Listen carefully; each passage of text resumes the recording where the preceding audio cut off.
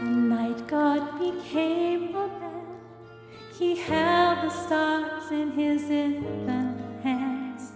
The heavens sang, the night God became a man.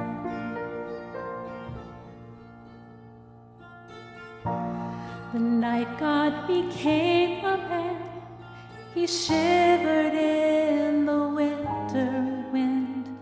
He cried our tears, the night God became a man.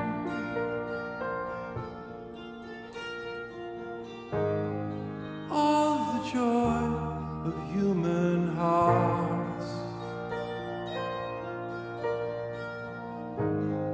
all the longing for love that fills our empty spaces, all the hope of men for peace on earth was met. The night God became a man.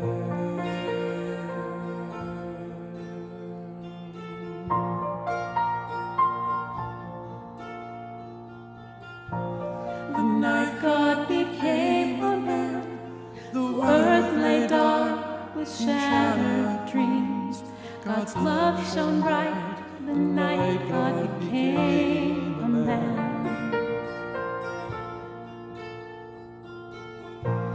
The night God became a man, poor shepherds praised the Prince of Peace. The world rejoiced, the night God became a man.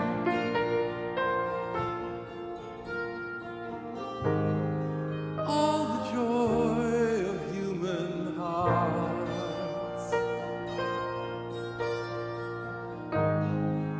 all the longing for the love that fills our empty spaces, all the hope of men for peace on earth was met. The night God became a man.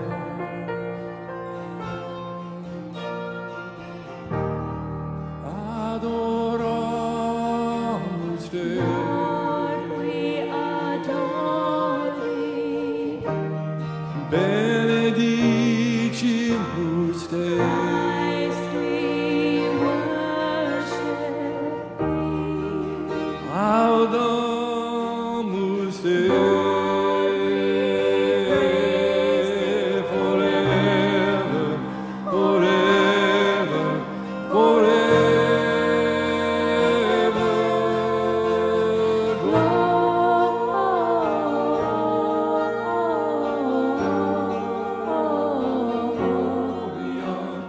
In excelsis Deo,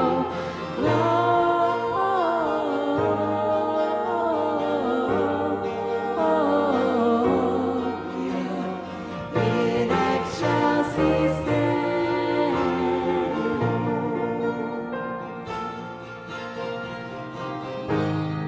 All the joy of human heart,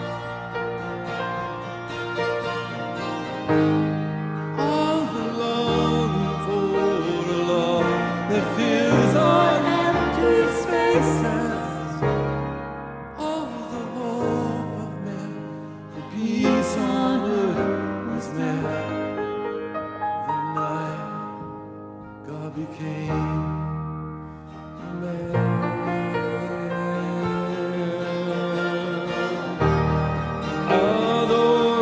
Adoramus te,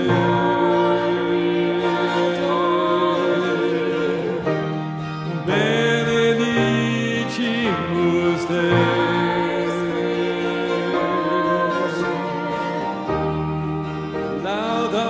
laudamus te, forever.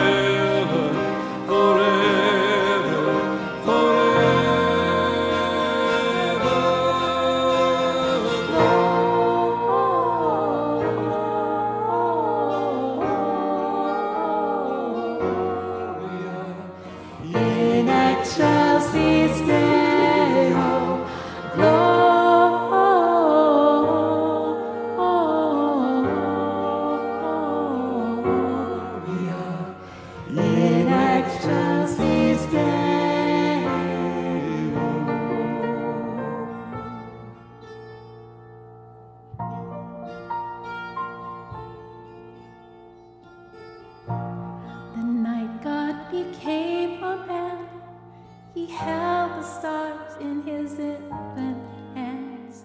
The heavens sang the night God became a man.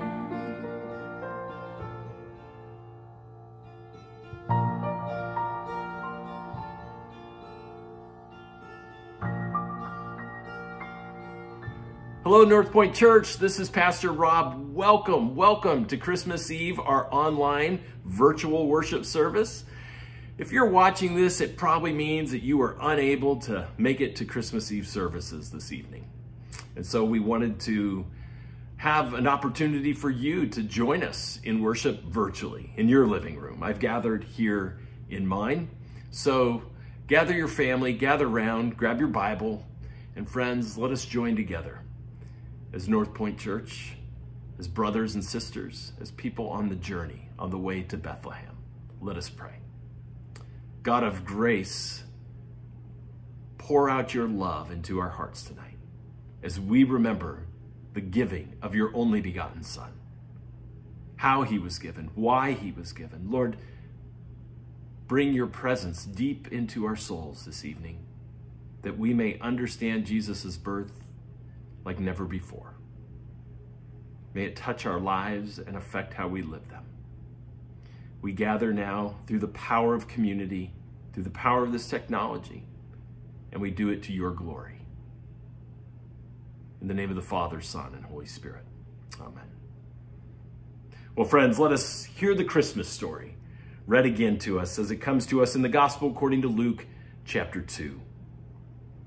The scripture says, "In those days a decree went out from Emperor Augustus that all the world should be registered. This was the first registration that was taken while Quirinius was the governor of Syria.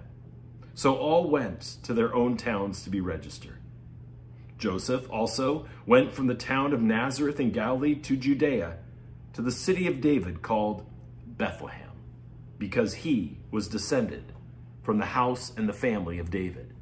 And he went to be registered with Mary, to whom he was engaged and whom was expecting a child. And while they were there, the time came for her to deliver her child. And she gave birth to her firstborn, a son, and wrapped him in bands of cloth and laid him in a manger, because there was no place for them in the inn. Now, in that region, there were shepherds living in the fields, keeping watch over their flocks by night. And then an angel of the Lord stood before them, and the glory of the Lord shone around them. And they were terrified. But the angel said to them, 'Do not be afraid, for see, I am bringing you good news of great joy that will be for all people. For to you is born this day in the city of David a Savior, who is the Messiah, the Lord. And this will be a sign to you. You will find a child wrapped in bands of cloth and lying in a manger.' And suddenly there was with the angel a multitude of heavenly hosts, praising God and saying, 'Glory to God in the highest heaven, and on earth peace among those whom he favors.' And when the angels had left them and gone into heaven, the shepherds said to one another, 'Let us go now to Bethlehem and see this thing that has taken place, which the Lord has made known to us.' So they went with haste and found Mary and Joseph and the child lying in the manger. And when they saw this, they made known what had been told to them about this child, and all who heard it were amazed at what the shepherds told them. But Mary treasured all these words and pondered them in her heart. The shepherds returned, glorifying and praising God for all that they had heard and seen, as it had been told to them." Friends, this is God's word. It's given to us tonight. Thanks be to God. And now may the words of my mouth and the meditations of all our hearts be acceptable in your sight, our Lord, our rock, our Redeemer. I wanted to share with you an experience I had about 13 years ago. I was just finishing reading a bedtime story to one of my kids. It worked. They were asleep, but it worked too well, for I had kind of dozed off. And Barbara, my wife, came into the room and woke me. And said, time to come to bed. And suddenly I could think, I had thoughts, but when I tried to speak them, they wouldn't come out right. My words were jumbled. Half of my body was a little tingly.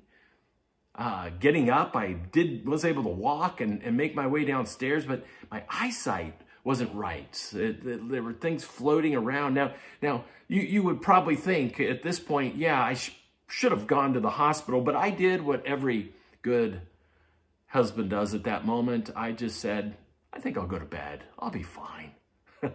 I wasn't fine. In the coming days and weeks, I had adult onset migraines that set in. And after a long story made short, my doctors, who were persistent, discovered that I had something called PFO, patent formon ovale, a hole in my heart, simply put. And I've heard that from doctors that this is quite common, actually, more common than we would think. And most of the time, you don't notice this, that you have a hole in your heart. You function really well. The doctors, I remember them explaining this to me, said it's an amazing process of how the human body forms. Do you know that when you come out of the womb, your breathing is taking place in a different way, right? We're getting nutrients and oxygen through the umbilical cord, but when we first come into the world, that's why that first breath is so important. I was told that that first breath, I don't know, maybe that's why they spank a child to make sure a newborn, so to make sure they get a good dose of oxygen. Because what's happening is your heart is not fully formed right when you're born, as it was described to me. But there's these two flaps of skin that have this sticky substance on them. Isn't this incredible? We are so wonderfully made. And when that oxygen goes through our body, that first breath of life comes in, those two flaps of skin smack against one another and form the last chamber wall of your heart. And then you're fully formed, fully developed at that point. Well, if you have PFO, like I did, it means that those two flaps of skin didn't stick right, or maybe there was a wrinkle, and for some reason, there's a hole. Now, most of the time, again, as I said, people can get by with this, and I did for 30-some years and never had a problem. Until, and except, it's dangerous if a small clot somehow finds its way through that hole, and then it goes straight to your brain, from what I understand. And so I wasn't having migraines. I was having little TIAs, little mini strokes. Brain scans showed that I had some brain damage, which, by the way, I know TIAs and strokes are very serious, and I don't want to minimize that, but on a comic level, I do use this sometimes with my wife. When I forget something at the grocery store, forget an anniversary, a birthday, I just simply say brain damage. Brain damage, honey. Well, I want to talk tonight on this most holy of nights about a hole in our hearts, all of us. Not your literal metaphor, or your literal heart, but a metaphorical heart, your emotional and your spiritual life. See, biblically speaking, all of us have a hole in our hearts. All of us, as one theologian once said, and it's been attributed to many, there's a God-sized hole in all our hearts that God is simply waiting to fill. But beyond that, we also have in our lives, we develop holes in the heart in other ways. Emotional holes when people hurt us. We have maybe relational holes in our life where we feel empty. We feel like we're not functioning as God taught us or made us to function. And so these holes persist. There's a writer by the name of John Eldredge. He writes about the masculine spiritual journey mainly, but he comments that so many times in growing up and developing in our spiritual and our emotional lives, that if we don't get certain things met along the way, a void is created, a hole in our heart.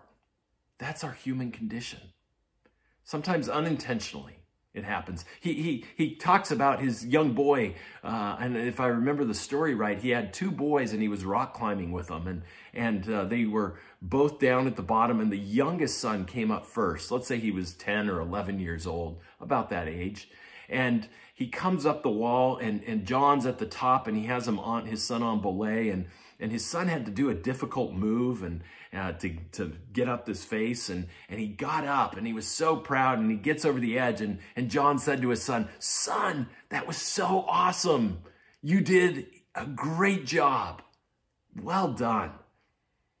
And then his son took off the gear and sat down behind him. He was huffing and puffing a little, and John then went to give all of his attention down to his other son and throw the equipment down and the ropes down. And he heard his 10-year-old little boy, 11-year-old little boy behind him say, Dad, did you really think that was good?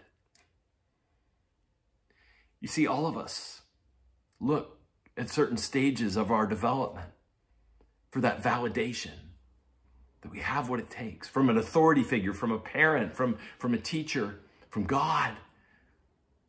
And many of us are left with holes in our heart. And by the way, we try to fill these holes in our lives, don't we? Sometimes with distractions, sometimes by overwork. Sometimes we try to fill the holes of our heart with money. Anything that we can stuff into those holes: power, anger, alcohol, drugs. Everything and anything has been tried, and nothing works. So all through this Advent season, we have been unpacking the Christmas story, this most audacious plan that God had to give his only begotten Son to the world, the giving of the Messiah. And we've been looking at the characters, the people whom God chose, right, to carry out this audacious plan. Elizabeth and Zechariah, Mary and Joseph. God chose them intentionally, and hopefully you've learned something about God and who God chose, and also about yourself and your journey with Jesus. So as we approach this Christmas Eve, I would like us to talk about the shepherds very quickly. We heard about them in the Gospel according to Luke chapter 2. The shepherds, I think, are the most misunderstood characters on the road to Bethlehem in our modern day society. These men, and I'm going to say women too, who watched over their flocks by night. You see, we have a very romantic version of the shepherds, don't we? They were outdoors people, strong and rugged. They maybe had time to reflect and journal and read, we think. What a great job. We have a romantic view of sitting out and watching the stars, protectors and guardians. And it's true, biblically, we have, Psalm 23, the Lord is my shepherd. King David was a shepherd. Jesus said, I am the good shepherd. But here's the thing. At the time when Jesus was born, the reputation of shepherds had lost its luster, at least for the religious folk of the day. Historical research on shepherds shows that they were seen as being vagabonds at best, thieves at worst. They were dirty, grimy, spent a lot of time outdoors. Because they were outdoors, they couldn't come to church, go to the temple, the Jewish synagogue, so they weren't trusted. Do you know that in the time of Jesus, we have evidence that in the Sanhedrin, in the Jewish courts, a shepherd's testimony was not accepted as reliable. They were so looked down upon. They were seen as less than. Now, that should interest us. That should interest us because there's a part of us that can relate with the shepherds. Less than whole. Sounds a lot like that hole in our hearts, isn't it? A part of our life that feels not godly. Maybe we have guilt or shame for it. Something that doesn't feel right, that's maybe unacceptable. A place where we've been hurt or scarred or wounded. There's a shepherd inside of each of us. This does explain why God chose the shepherds. Have you ever wondered? Why did God choose shepherds of all people to have the angels come and deliver and herald the good news of Christ's birth? I believe it's because the shepherds were the ones who needed to hear this good news most. I believe the shepherds would have embraced this good news. The shepherds would have been the ones who knew what it meant to need a Messiah. So how do we fix holes in hearts? Let me share the story of how they literally fixed the hole in my heart. And it's kind of a funny story. They told me before the surgery that I could stay awake if I wanted to. They'd give me a little anesthesia, but really what they do is they run a tube through your leg and up into your heart. And since there's no pain neurons or receptacles in your heart, I know I didn't use the right word there, you know, they could do that and you can stay awake as long as they kind of numb the site in your leg. And they said that we could give you a little bit of medicine, a little bit of anesthesia to make you feel comfortable, but you could stay awake. Or we can give you enough anesthesia to make you feel like you've had 10 cases of beer, he said.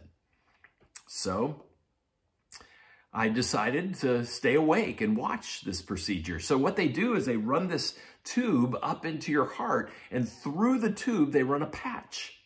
And it's an interesting thing. I'm actually going to show it at church, a video of this happening inside my heart. Don't worry, it's black and white. It looks like an x-ray. And what they do is they put this patch through the tube, and it has these little metallic arms, and they look like a spider, and it has this mesh on the outside of it. And they pop the little patch through on one side of the hole in the heart after they measure it, which is very important, how big the hole is. They grab the right size patch, they run it through, and they open this little arm. It's like an umbrella against one side of the hole in the heart, against the wall. And then they pull that patch through and pop open the other side. And like an umbrella, the arms collapse upon themselves and are pushing on the wall, and they're filling the hole. And the mesh is there, and over time, and it doesn't take much time, literally our bodies grow skin and fill that hole. That's how they fix it. So here's what happened to me. The doctor had explained to me. He said, now the most dangerous part of this procedure, the most dangerous part is making sure we have the patch in place, but they have hold of it at that point. And they said, what we do is we unscrew that patch through the catheter. We unscrew it and it'll pop off, and then it's set. I remember him telling me this. He said, this is the most critical part, because if we didn't get it in there right, it could pop loose and you'll be conscious for 3 to 5 seconds and then you'll be out. That's it. My doctor, I wouldn't say, had the best bedside manner. So he gets to this point. I remember I was awake. I'm watching all this and I was pretty calm. I mean, I was nervous watching it, and a little scared, but honestly, I thought it was fascinating. And they get to the point right where they're about to unscrew the patch. Remember, he said this is the most critical part of the procedure. And what happened at that point is he said to his nurse, the head nurse, he said, hey, you've never done one of these before, have you? And the head nurse said, no, I have not. Right away, I was uncomfortable. What do you mean the head nurse had never done one of these before? That was problematic enough, but what the surgeon said next was even more problematic. He said, so, would you like to be the one who unscrews the patch? Remember, he just told me, he just had said this is the most critical part of the surgery. And he was going to entrust it to someone who'd never done it before? I literally raised my arm on the table and said, do I get a vote? And he said, absolutely not. And if you say another word, I'll give you those 10 cases of beer. So be quiet. Well, I'm sitting here. It was successful. But the nurse, as far as I know, did undo that patch. Friends, tonight, on this most holy of nights, on this Christmas Eve, you need to know that God so loved the world, he gave his only begotten Son to heal our whole ridden hearts, to meet us at the point of our failures, at the point of our sins, at the point of shame, at the point of our woundedness, that part of us that feels unloved. He inserts himself, his only begotten Son. He becomes flesh and patches our heart. And in doing so, he promises to bring us healing and give us value and assure us that we are loved, forgiven, that we do have what it takes. And we are whole, W-H-O-L-E.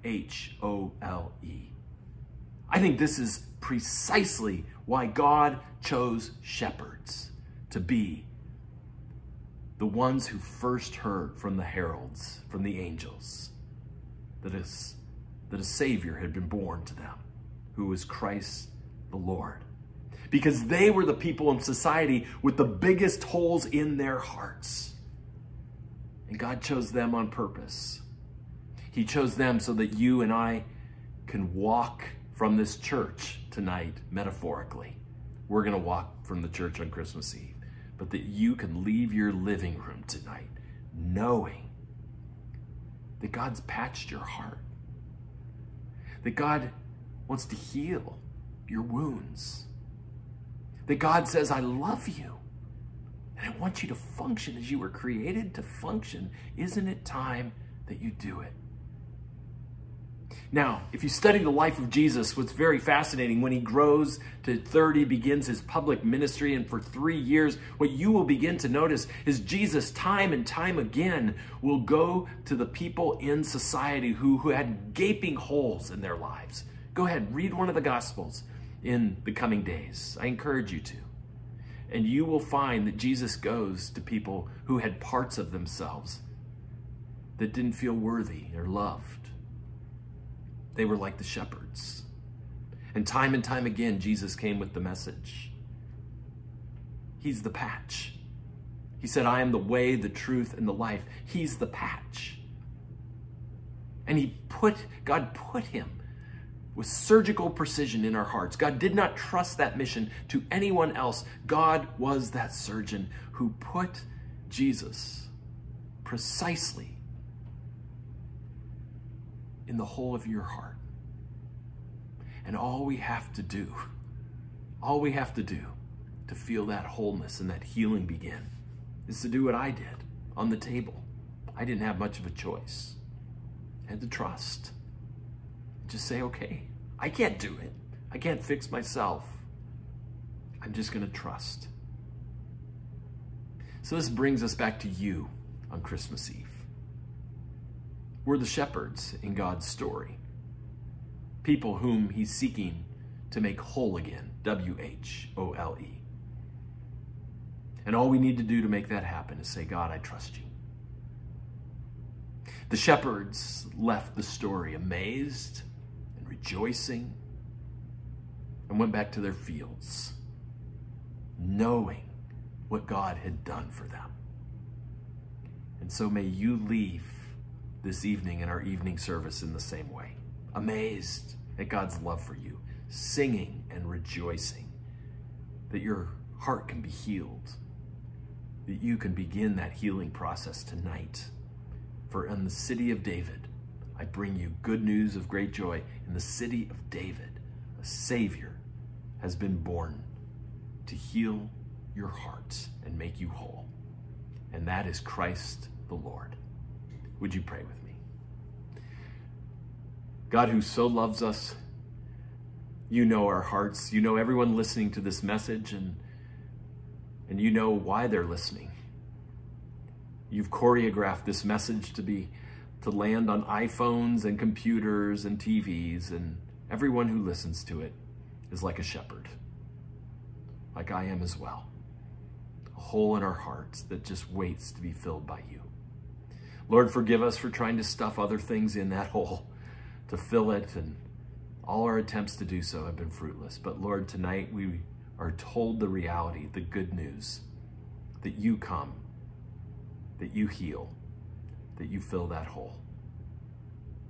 And so I pray for everyone listening to this message, and if they begin a new spiritual journey, Lord Jesus, may they know they have a church to come to grow, to challenge, to serve, to walk with them on the journey that is following you. We pray in the name of the Father, the Son, and the Holy Spirit. Amen. North Point Church and all who are hearing this message, Merry Christmas. God bless you.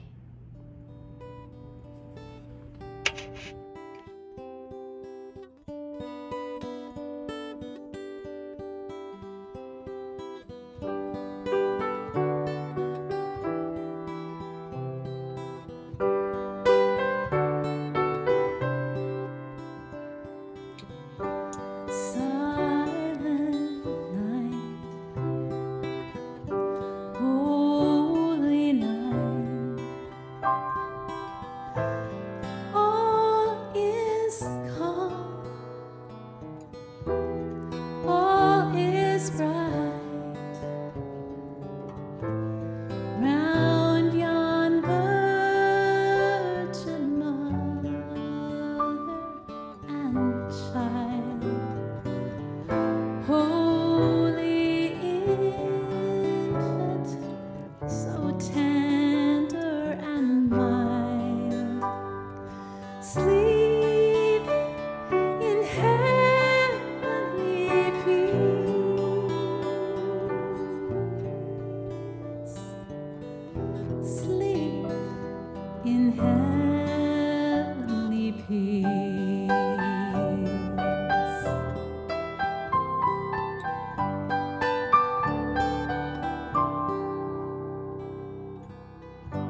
Silent night,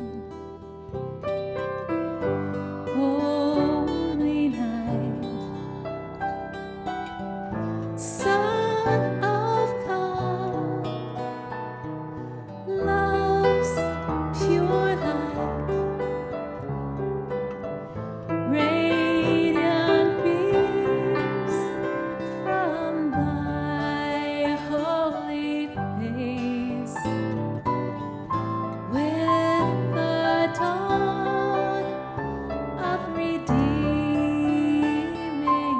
grace, Jesus, Lord, at thy birth, Jesus, Lord, at thy birth.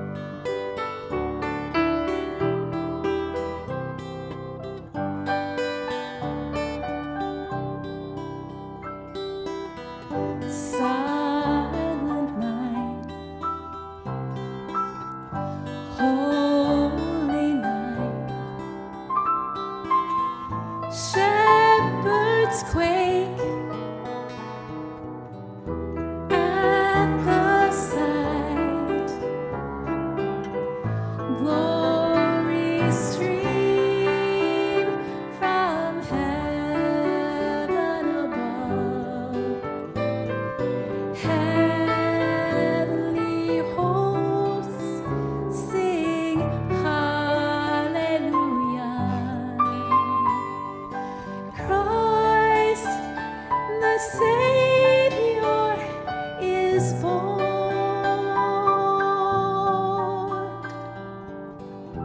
Christ the Savior is born.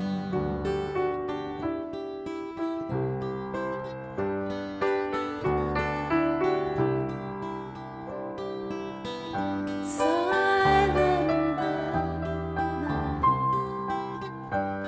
holy night, silent night, holy night.